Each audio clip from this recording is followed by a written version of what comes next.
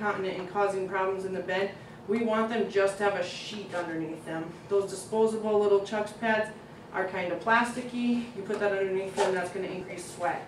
Even the laundering, you know, our Chucks pad that we have that we launder, it still has that moisture retention.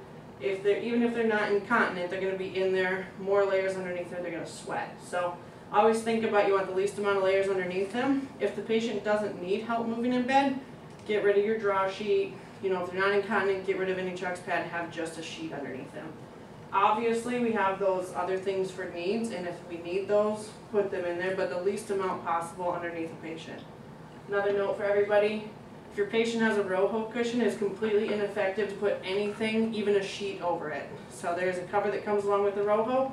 That should be the only thing between your patient and their clothing. There should be nothing else. Otherwise, you eliminate the entire. Did you say what's a RoHo cushion? RoHo cushions are like a specialized wheelchair cushion. We will get them for some patients who have had ulcers.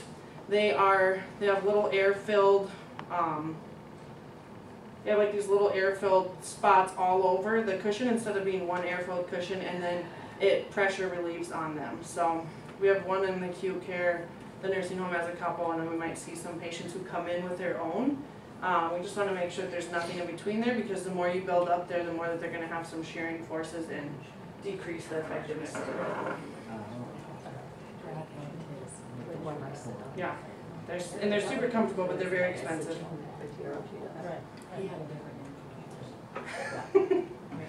Okay, so how to make a referral to wound care. Obviously the clinic is different than these two. The clinic physician's going to send over an outpatient physical therapy order. And then usually they just put that in there. So the doctors are taking care of that. You guys are helping them. That's just the same. That order's the exact same, like if somebody sprains their ankle, just you're going to put the wound in there instead. For the nursing facility, I do have everything on here. You're going to fill out your fact sheet to the doctor. I have a sample fact sheet on there. It's all going to be filled out. And then after you fill that out, go ahead and call our office. Notify me that a wound has been done. That way I can, if I have 15 minutes, I can come down there. Sometimes it takes a few days before the doctor gets that back and before it gets processed and sent down to me before I can see it. So if I have a call, if I have a voicemail, I can pop down much quicker than if I'm waiting for an order. In the case of inpatients, I also have that on here. You're going to place an order for physical therapy, eval, and treat inpatient. If you put in a wound consult order, that goes out into La La Land and nobody sees it.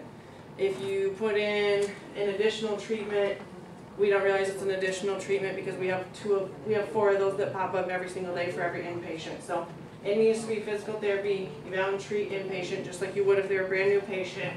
And then there's a special instruction window that pops up and put that there's a wound.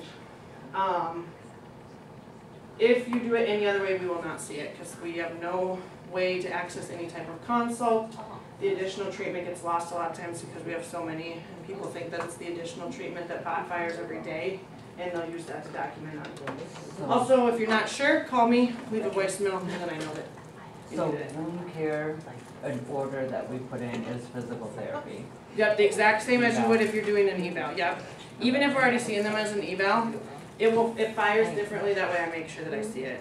Okay. The only thing that we see that comes across our way is additional treatment inpatient or the eval and treat. And we get 4 additional treatments a day because it pops up today's and tomorrow's.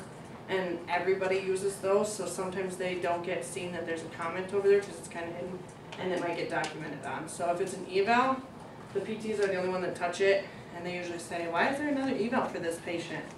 And they just say, probably a wound. So, but if you're not sure, if you have any questions, just call that number. That's our main line, and then just leave a message. And there's just some references there. Any questions from anybody?